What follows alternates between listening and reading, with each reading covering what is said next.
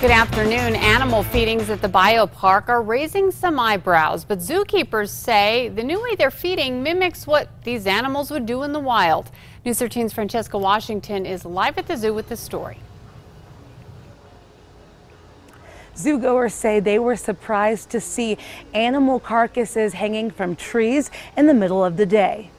Spotted around the zoo, bungee cords and zip lines. This is the type of thing that we could easily put a carcass on, whether it be a goat or a rabbit or even a rat. Senior zookeeper Valerie Chavez says it's a new way they're feeding some of the animals. They'd actually have to work at it, and so they would, be able to pull chunks of it at a time, and actually it's kind of like fighting back, so they'd actually have to get their claws in there and sink their teeth in and kind of mock like they're killing it. And it's catching people's attention. If it's something that would happen naturally in the wild, I would think do it. If it's something where you're just creating some false little excitement for the crowd that has nothing to do with how they would naturally be, I would say don't do it. Over the weekend, a viewer snapped this photo of a rabbit hanging in the Tasmanian Devil exhibit, saying some parents were concerned about their kids seeing the carcass. I think it needs to be age appropriate, and I think that people need to know ahead of time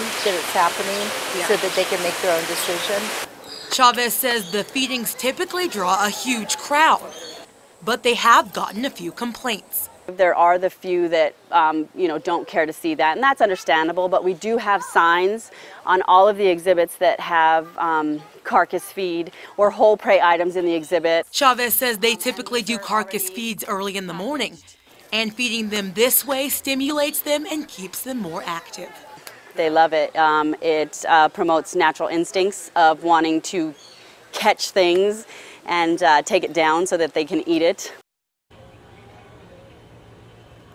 Zookeepers say they use the bungee cords for more than just feeding. Sometimes they'll just hang toys for the animals to play with. Back to you.